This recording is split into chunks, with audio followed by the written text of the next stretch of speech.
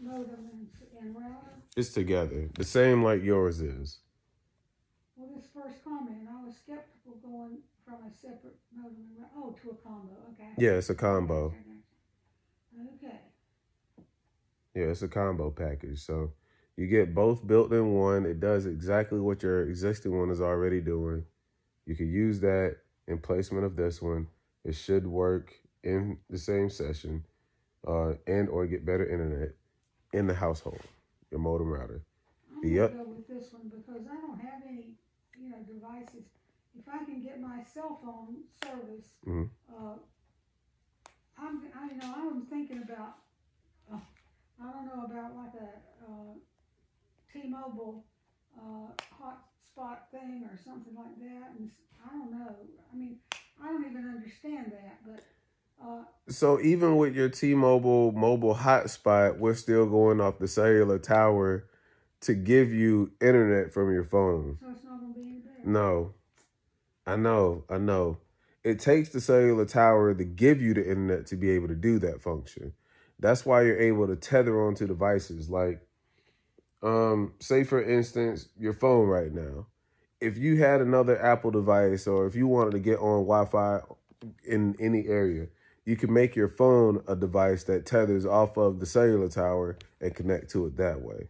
Or for your iPad or iPod or computer even. A lot of people use it for their computer. They just tether from their phone, make it wireless, and go on the internet that way.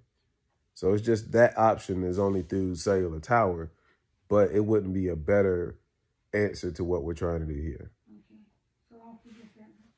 All right, I think I'm going to go with this last one you sent me. The one that's 106 versus the one that was 89, other than being black instead of white, which I don't care. What's the difference? So one was a modem and one was a modem router. Combination. So right. Probably the second one, the $106 one, the Era Surfboard. Modem router dual band combo. Yeah. Is what it's going to say. I'm going to go with that one first. Okay.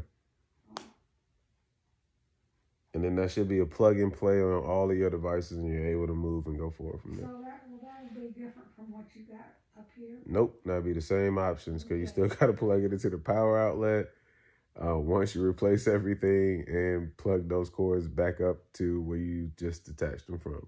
Only thing you're doing is detaching that one and putting the new one up there. Okay, great. That's it. What did this? When I went on your website and ordered this service today, and I paid the extra, what does that extra get me? I'm not sure on what extra was paid. Okay. But here is. I'll go online. Well, I was gonna say here is the service ticket for it though. Oh, okay. That's right. Please tap here to sign.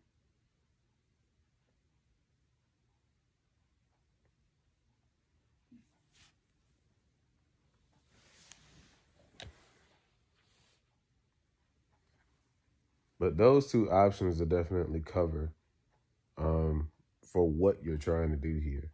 And I don't want you to get deterred too far or too wrong from it.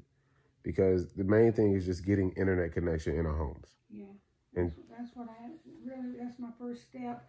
And if my phone has to use it to be able to use it. Right, I understand. It was even hard for me to call my wife once again before I got out here. So you have internet, it's just really, really laggy. I don't know, where's the closest Best Buy from here? Or a store from here? There's one in Shelby. That's okay. Like, 40 minutes, or I don't know, 30 minutes. It's 25 miles. Maybe. So, yeah. Why do you think Best Buy is better than Amazon? No. Well, this is Christmas. It's not this week, but I have great luck with Amazon Prime, so I get Amazon Prime, I get free shipping, and usually it's like a couple of days. Well, I don't think Amazon is better than Best Buy at all. I don't want you to believe that statement. Oh, no, but I just think it's more convenient for me because I hardly leave the house. That's why I need TV.